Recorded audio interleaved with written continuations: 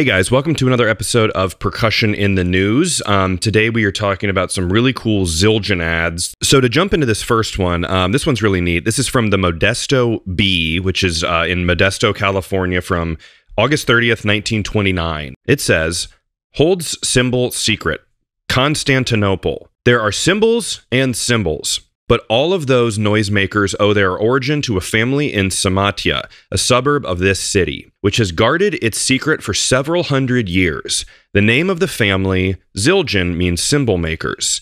The secret method of making instruments is now held by the head of the clan, a woman more than 80 years old. So I have to remember back to the podcast episode with Paul Francis about Zildjian, but I'm pretty sure that this is Aunt Victoria, where there was a period where she was the only one who had it. I believe she actually was the reason why then more than one person had the family secret, and Mikhail, the cousin Mikhail, got the secret, and I think that trickled down to what later became Sabian, but I believe she then passed it on to Aram Zildjian, and so on and so on and so on, but at one point, she was the only one who had the family secret. So it's kind of cool to see that history actually written up in a newspaper in the Modesto Bee. Let me read my sheet here. This is from the Boston Globe in 1938. This one's interesting. Let me read it, and then we'll talk a little bit more of how this is connected to some drum history that we've heard about before.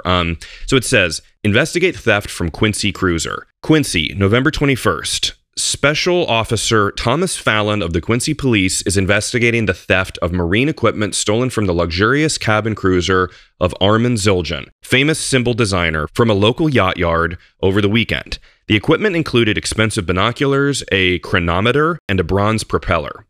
The boat had been stored at the yacht yard for the winter. Okay, so this is obviously cool because it includes Armand Zildjian in here, but I think what makes this stick out a little bit is because I've heard before that his boat, which I believe was called the Mahal, was where he would take drummers like Gene Krupa, Buddy Rich, Joe Jones. He would hang out with these guys, and his boat was sort of like their place to go. They're like getaway where they could go and do whatever they want, have some drinks, smoke some cigars, I'm sure, at that time. So hopefully Special Officer Thomas Fallon got to the bottom of it, and Armand got his binoculars back and stuff like that. So next we've got an ad from 1929. This is from the Indianapolis Star, January 13th, 1929. It says, cymbals now made in American factory. Quincy, Mass., January 12th. INS. A local factory has begun the manufacture of Zildjian cymbals, the first time that these musical accessories have been made in America.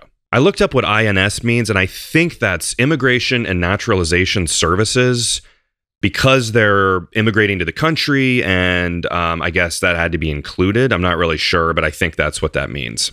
That's it for today. I hope you enjoyed it. I want to thank my friend Jerry Reiman, who has put together this awesome book for me, which I'm working through, called Percussion in the News. And there's lots more to come. I got a new camera, so this probably looks a little different. I'll probably still tweak the settings and kind of where I'm looking and all that stuff. But anyway, I hope you like this one. Be sure to comment below if you like this and maybe some ideas of brands you want to hear about next, and I'll see if I have them. Subscribe, give me a thumbs up, and we'll see you on the next one. Thank you.